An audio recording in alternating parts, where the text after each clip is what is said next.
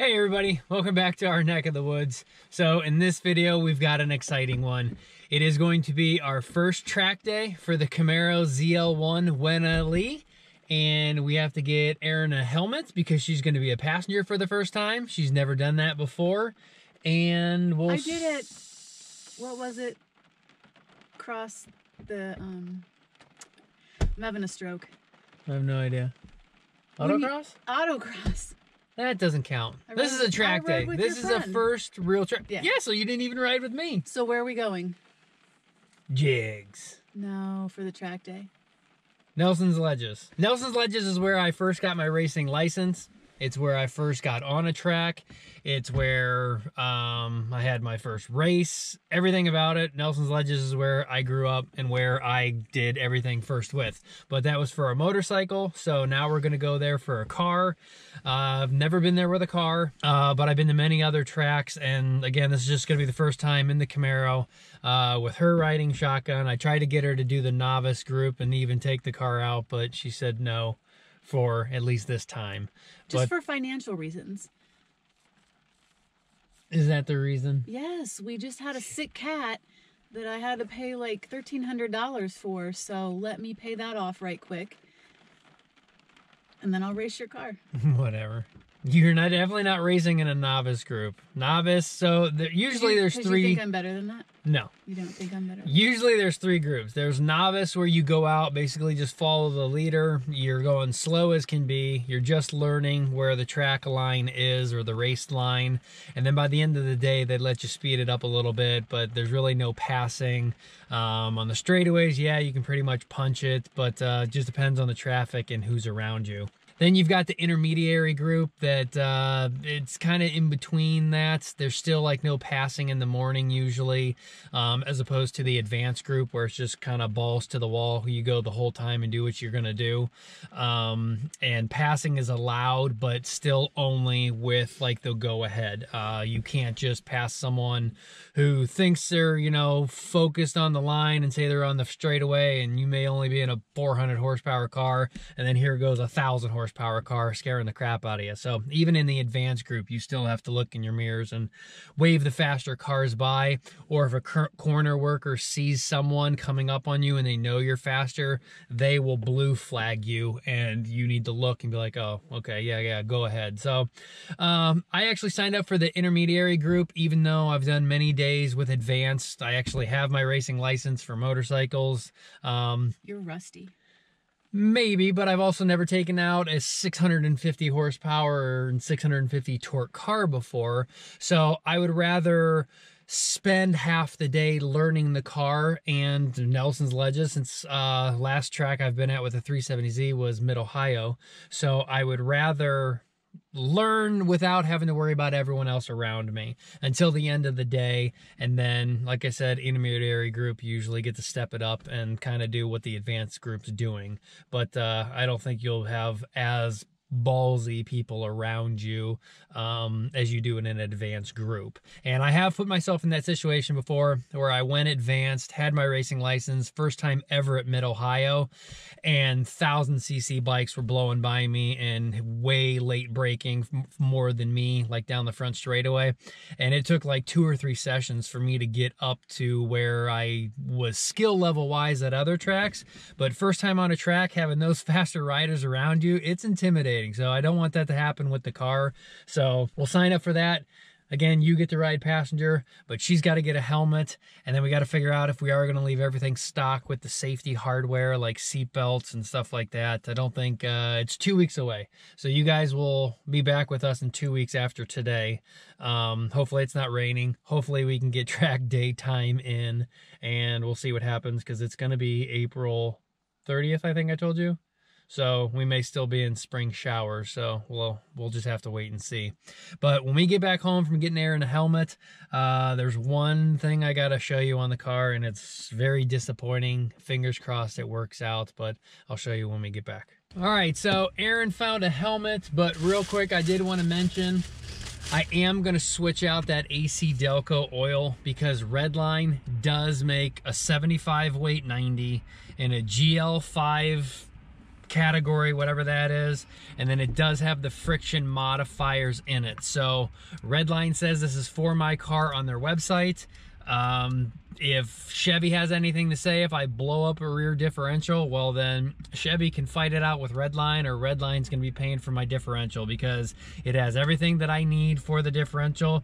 I just know that this is not that expensive over the AcDelco, or actually I might have even paid more for the AcDelco like a month ago when I bought it. I wanna say it was like $23 a bottle, and this is only $18. So to go with a much better synthetic oil, much better base stock, and to have everything in it that I need, this is gonna work probably just fine for us.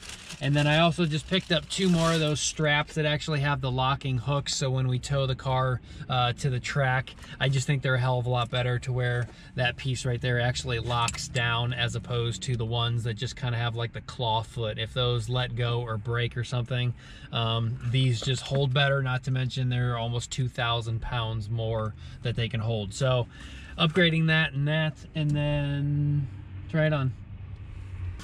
It's nothing special, but it is a car helmet, so there is a difference. Most organizations will not let you run a motorcycle helmet, because I can't remember the different classifications on the difference between a motorcycle and a car, but this one, for example, is Snell SA 2020.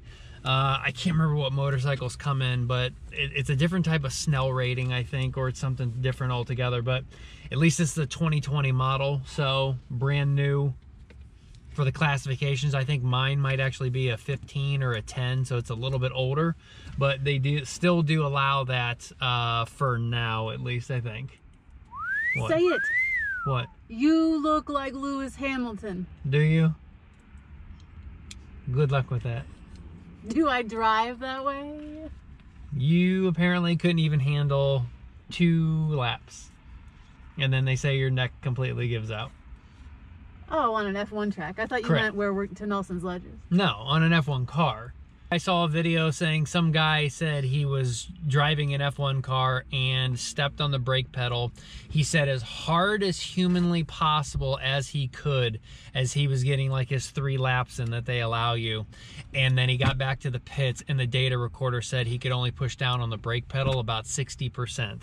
So apparently you have to be ungodly human to be able to brake an F1 car, not throw your neck out from the G-force when you actually do hit it somewhat, and within a couple turns the G-forces are so great, basically your neck muscles give out, and then you just can't hold your head up in an F1 car. So you have to have severe training. So I just need one person to give me a chance. for what? To prove yourself in an F1 car? Good luck. Okay. Good luck with that. All right, so let's get home. Let me show you guys the bad news, and then I think the next time you guys will see us is when we're actually at Nelson's Ledges and we're racing. All right, everybody, so back home, and I did have to get some shut-eye. I worked all last night. But time for the bad news, and I swear I think I jinxed myself, because in a few videos ago, I was doing some maintenance and stuff, and one of the things I did is Erin had a screw or nail in her tire. And I had to repair it, and what I just did was pulled the screw out, reamed the hole out, and put in one of those tire plugs from the outside that kind of gets glued in. And wouldn't you know it, I said in that video that I usually use those external plugs. They seem to work well for an everyday car, but if I had a nail in a track tire or something, I said that I would go ahead and replace the whole tire, or take it to a repair shop and actually have them do it internally with a whole big plug that gets glued in from the inside out, and do it properly. Well, wouldn't you know it, I found a freaking something, I don't know what it is yet, in this tire at 400 miles. And now we're just under 700, I think, and the car's been sitting for at least a week or more because the weather has been just so freaking bad. But yeah, there is something in the tire. I'm gonna go in here and fire up the infotainment and see if maybe it's still holding pressure, because for the week or so, or you know, from 400 miles to 600 miles or 700, whatever, I noticed that the tire pressure gauge still said that it was full of air. And in fact, that tire back there, the passenger rear, said it's like 1 to 3 PSI lower than all the others. So I don't know if the sensors are wrong or if that one's not leaking, it just happens to be 1 to 3 PSI lower than the other ones. But it'll be interesting to see for sitting in the garage for a week or more now, if the tire pressure is actually low or not. But oh my God, that sucks so bad. 400 miles and we already picked up something. It's a round head. I don't want to start the car. So fire it up, I guess, and holy crap. I don't think I mentioned this in the last video with the exhaust, but for this thing to be this loud, it doesn't show on camera, but when you actually fire it up, and then you actually have to yell at the camera. I don't know how well this is coming across, but with that thing firing up as a cold start, there's no way you can talk normally. You have to literally damn near yell for you guys to be able to hear me. So tire pressure is good. There's still 38 PSI it says, while that back one over there only has 35. So there is quite a difference in the pressures between all of the tires. So again, I'm not sure if it's reading right or if this thing maybe is something like a tack and it just didn't pierce low enough into the actual inside of the tire to where it's actually leaking air. I can't see it right now, so I gotta back up and then see if we can find it. And there it is. So it definitely looks like a nail, but I don't know. I just think it's weird that it's not leaking at all. Now, it is in a good spot that a repair would be okay, so I believe.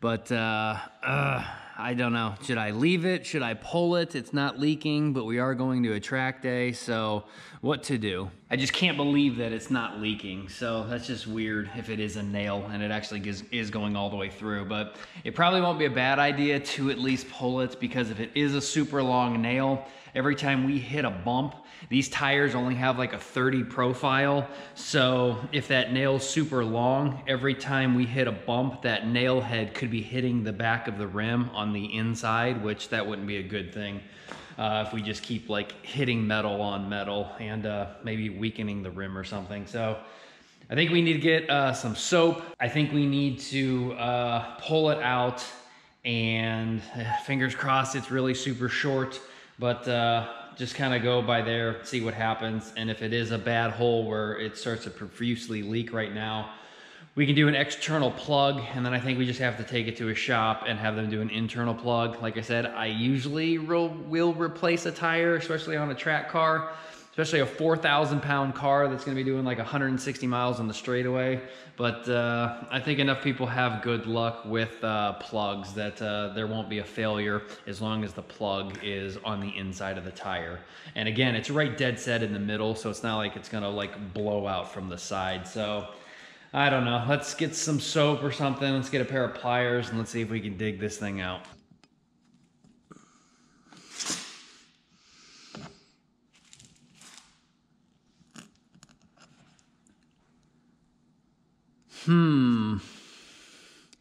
Interesting.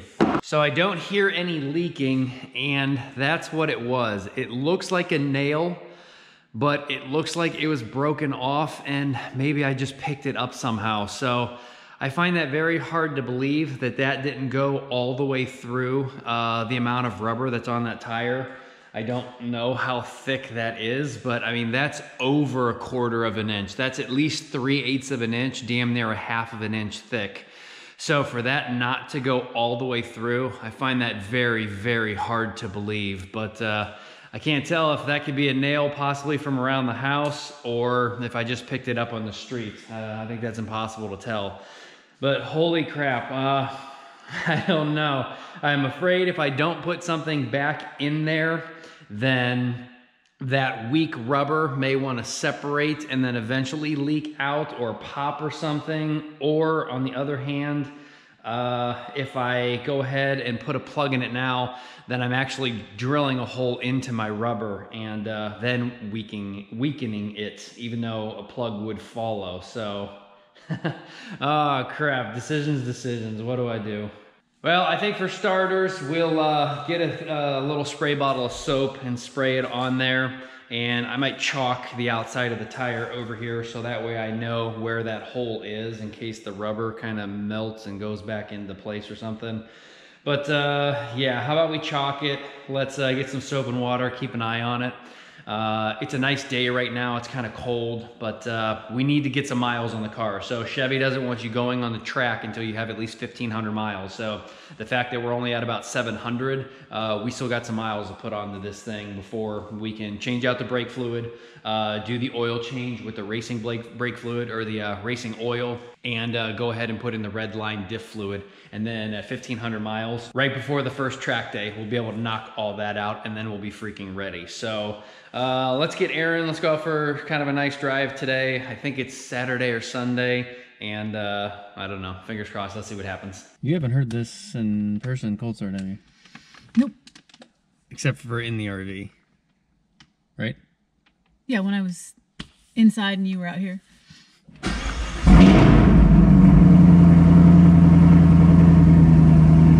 don't even think that's cold. It was started up like 15 minutes ago. Yeah. It'll quiet down. Well, I still have 38 PSI after the nails pulled, so it's fine. We'll find out. I almost want to venture a guess and say that I pretty much killed my brake pads on that braking procedure after just that many hard braking. That's really gonna suck to have to replace the pads. After every track day or what? I don't know. I gotta find out what the average is for the factory ones. Because that seems like an awful... Yeah. I don't know.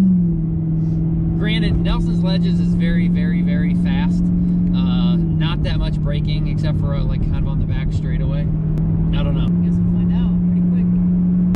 Oh look, a highway.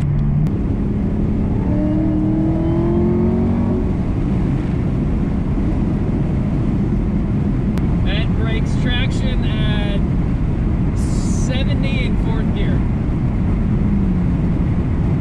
And it says normal operating temperature on the tire temperature. And I still can't hold a gear. I've seen a lot of old guys in Corvettes today. Old guys with jean shorts and New Balances. I can't tell. Is the thing? They're in the car revving it through parking lots. Like I've seen several today. I don't know if I got the burbles though. Well, they didn't.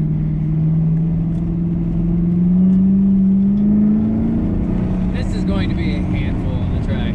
I've seen videos, most guys on the track will literally drive just like this the whole time. They cannot, they cannot control. I mean, they are controlling, but it's like dangerously controlled. Just everything is twitching. What do you think the AMG would have been like? I don't know. Nice. Better, maybe. I don't know. This is a good on-ramp.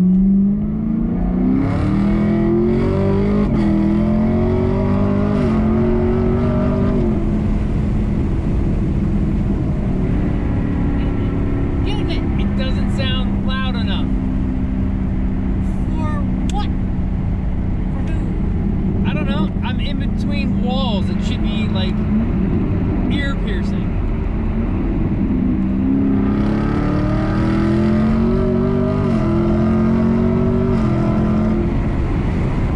Sounds like NASCAR. Which is why I will never love it. NASCAR. Formula E. I think we need test pipes. Hey everybody, welcome back. So we got 2 days before the track day, and right now we need to go ahead and bleed the brakes with the racing fluid. I think I'm gonna get a few hundred more miles in tomorrow, because right now I think I'm a little over 1,300, so I'm almost at the 1,500. So tomorrow we'll go ahead and put in the 1550 Redline race oil.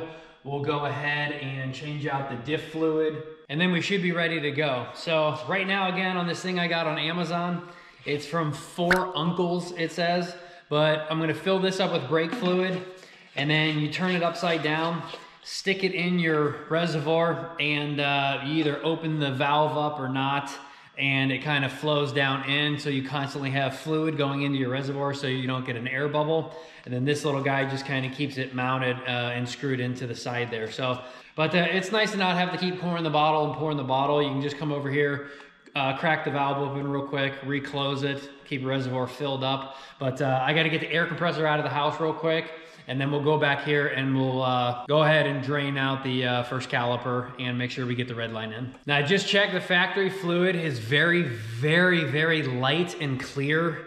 This stuff is pretty much very light and clear also, so it's gonna be actually very difficult to tell when this actually gets through all the components and everything. So we're just gonna have to basically keep track that this probably 2 bottles that we're gonna run through here, we'll probably do like maybe a quarter of the way or so. You always want to go on the furthest away caliper first. So the reservoir is up by the driver's side. So we're going to do the passenger rear, driver rear, and then passenger front, and then driver front. So once we get it all the way through the system, going back the furthest distance, then it should be easy to not have to drain as much for each of the remaining. And I guarantee if we can get a bottle or 2 through there, we'll have more than enough of the race fluid throughout the entire system that we'll know it will be there, because these colors again are actually very, very similar in color. There's no way to tell any difference. So unfortunately, we're just gonna have to go by a measurement and maybe check the manual to see how much the system actually does hold. And it looks like this little guy can get almost 2 bottles in. So from here on out, we just need to keep track and know what our measurement's actually going to be. Well, we can't get it down in there far enough because there is a little filter or something blocking me. And now with this bottle full of fluid, it definitely weighs a lot. So we may have to come up with something different, or just hold this in our hand and hold it over and let it trickle in, and then close it again, because there's probably way too much weight in here. So we'll just have to keep coming back around and keeping an eye on it. All right, so this bleeder's pretty easy. It comes with a quick connect hose that will obviously go on the nipple of the caliper. And then down in here, it's got like a quick connect that you just push on down, just like kind of like an air hose, and it connects onto there.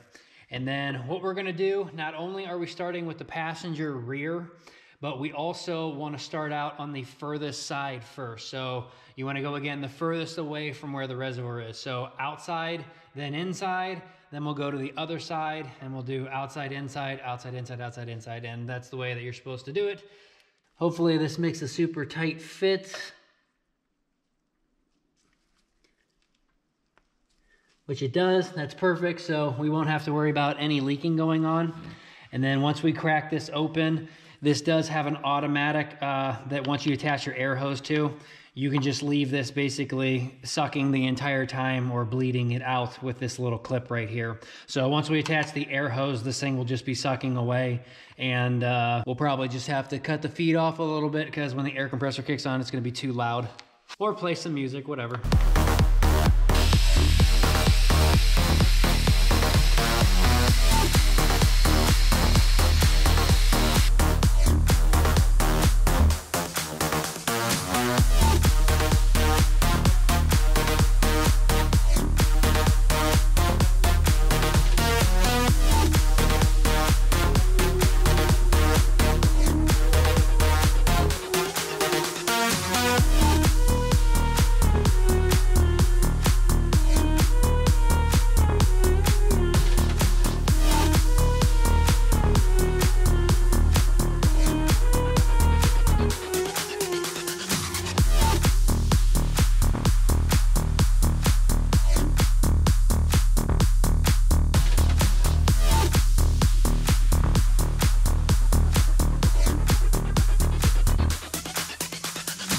Little thoughts on that. Number one, you're gonna go diff. The air compressor runs constantly because you basically have a wide open hole at the other end that all of that air bleeds out. And where the air bleeds out also makes you go deaf. It's very loud. But the compressor hung around 60 PSI, And it says to be able to use that, its working pressure is 40 PSI up to like 140 PSI. So it's a pretty big difference. That you can run that thing up to a lot of pressure. It sucks out very fast, but not too fast at 60 PSI that you don't have to constantly be running back and forth and getting scared that you may be doing something like sucking out too fast and not in time to fill it up. But overall, that works pretty good. That's a hell of a lot faster. Just within maybe 5 minutes, that caliper sucked out, and in fact, the entire reservoir was sucked out, refilled up, and then we switched to the inside and then sucked that out. So that was super awesome. It's the first time I've ever had a bleeder. Usually I do it manually by pumping the brakes and just kind of letting it feed out. The only other tidbit that I would say is I do not shut the air off with the bleeder still open. So let the entire system continue to run. Lock your bleeder completely closed, then shut the air off, because if you shut the air off prematurely and you don't have that bleeder locked and closed, then you could potentially get an air bubble to suck up through there, because that white hose doesn't stay constantly filled with fluid in it like what would normally happen when I do it. And I would just put a hose on the caliper, let it drain down into like a bucket, and I would pump the brakes, and you can see it kind of go up and then back down if you arc it. Therefore, you don't have a chance to suck up an air bubble, but this may be a little bit easier to do that. So go ahead and lock your bleeder down before you shut the air compressor or before you shut the bleeder system itself completely off. That is all 4 calipers, all 8 bleeders completely done. We used 2 full bottles. Hopefully we got enough into each caliper, because obviously the front are a heck of a lot bigger, but I wish there was an easier way to tell and just how much each one went through, because I don't know if there's a distribution block somewhere. Like if, for example, the distribution block's like up here, then that means you'd have to suck a lot of fluid through each line going all the way back, as opposed to if a line went to the back of the car and then teed off in the back and then they went to each rear caliper equally. So you'd be sucking it through the line and sucking it out of the reservoir. So I don't exactly know what that is, but I know we got 2 full bottles of Redline in. So at least the reservoir is 100% full. If there's a 50-50 mixture, let's say, in the front calipers, because I didn't get it all out, well, we may experience a little bit of brake fade on the track until we do this again, and then we 100% know that we'll get Redline all the way through every single caliper and every single line.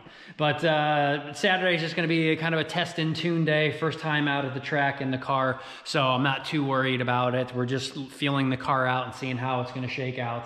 And then again, I think I'm going to stop back here tonight or tomorrow night, put in the 1550 fluid, oil, change out the diff fluid for the Redline 7590, and then I will see you guys back Saturday morning when we're on our way up to the track.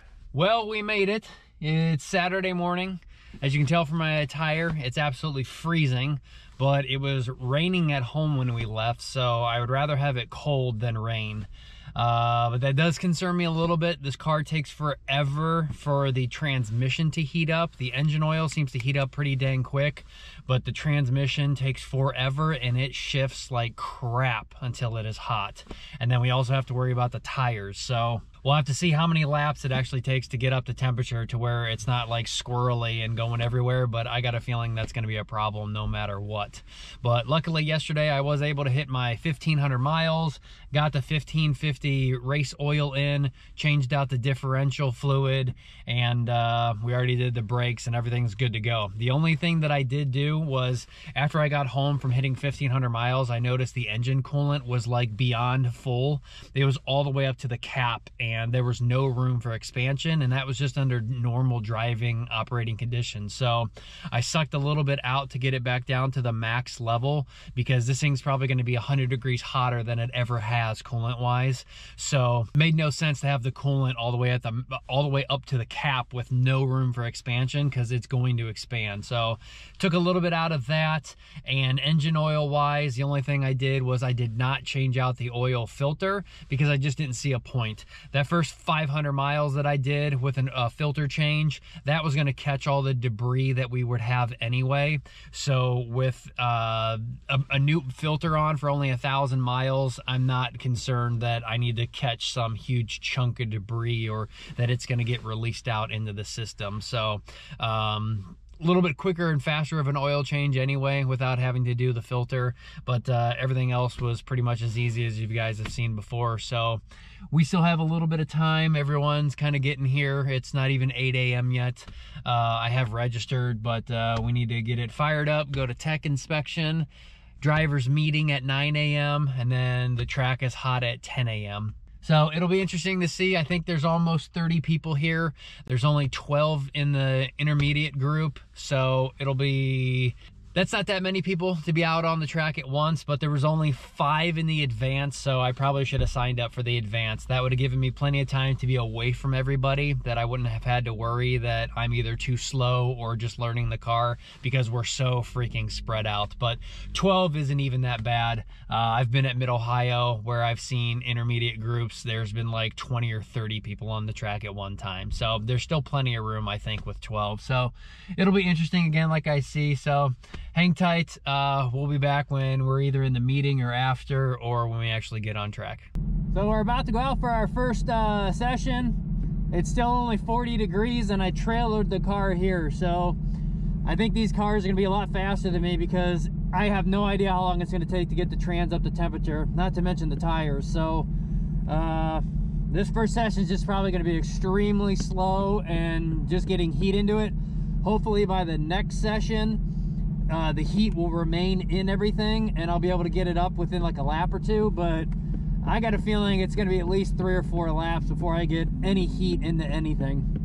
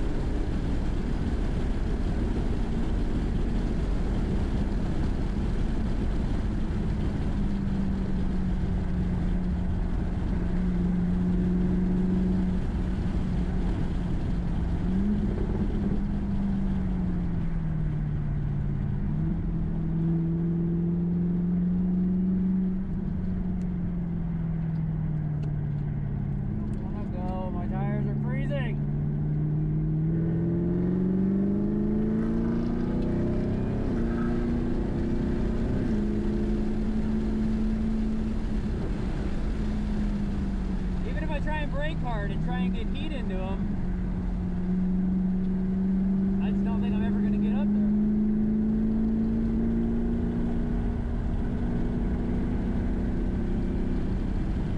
God damn it.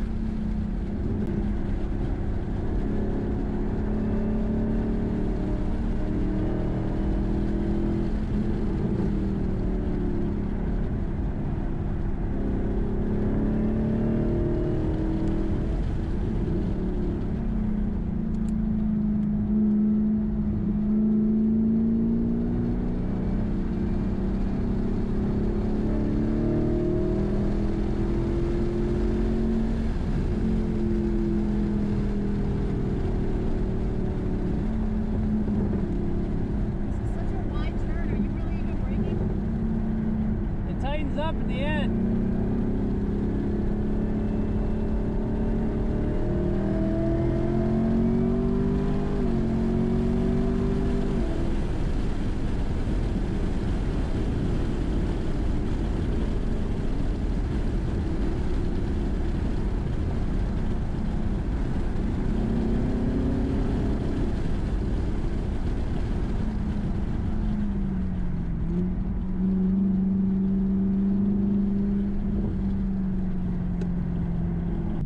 Alright, third session out. I didn't record the second because I was still trying to warm up, but I should have because we actually went pretty fast. Ended up knocking 11 seconds off on the first session, so getting pretty comfortable with the car. This is my mom, if you're noticing something different. Erin's setting this one out so she can get an experience in, but she was able to make her way up and go for a test drive. So hopefully this one goes well. Then the next time we'll get Erin back in, and then we'll just keep on going and see what we can do. Car's handling good. I've got no complaints except for the paddle shifting. It actually isn't as great as the automatic, just letting the car do its own thing. But I am kind of surprised at the oil temperature. We're only in the 60s today, but I'm seeing almost 270 degrees Fahrenheit on the oil temp. But coolant and transmission and tires all look fabulous, but I am really surprised that the oil's getting that hot.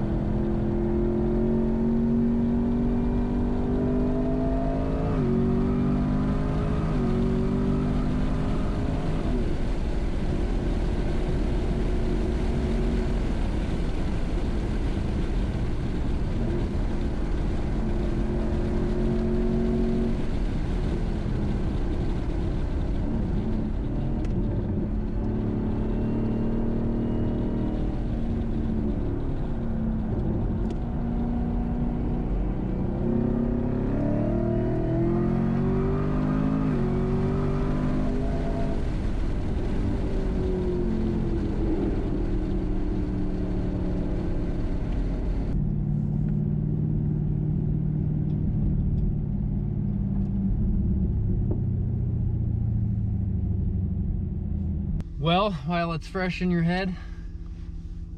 Time of my life. I'm sure. Time of my life. It was the time of my life. I loved it. I loved it. I'm getting a race car, guys. I'm getting a race car. Like that, or? No, it'll be nothing like Scott's. It'll be like a little hot hatch. It'll be lighter. I would not be comfortable driving a car that heavy. Miata. No. Why? It won't be a Miata. 2-door. I don't. Rear-wheel drive. I don't. Lightweight. It's not for me. Overall, the car handled, I really got no complaints. I only had one fishtail.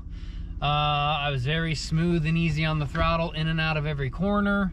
It didn't seem to push, so no understeer, no oversteer. It was very neutral. The track alignment seemed well.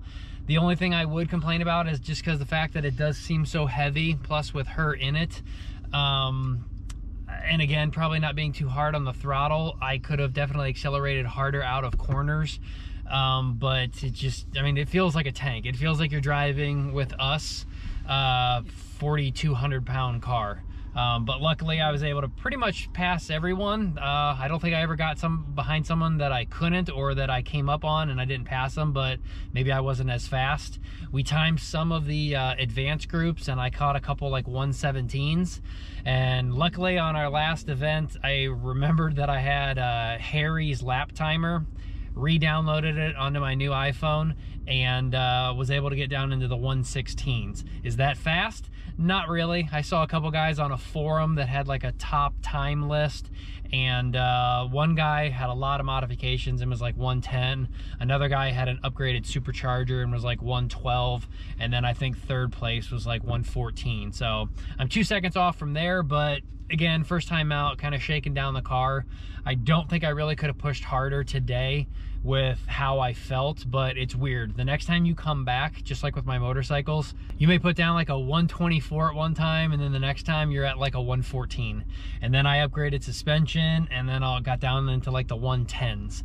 So it's crazy how much time you'll drop if you give yourself kind of stepping away.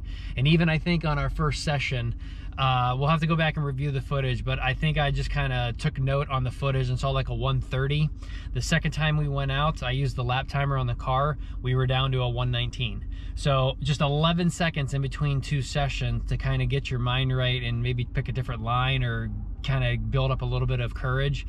It's crazy how much faster that you can actually get from just a session to session, or from just another day with no modifications at all. It really does change things. So again, I've got no complaints. The only crazy thing is the engine oil again. I saw it get up to almost 275 degrees Fahrenheit. Oil really is not happy when it gets above like 260. No clue if that gauge is accurate. Most cars like to go into limp mode if they get above like 260, so that gauge may not be accurate, or else we should have felt pulling power.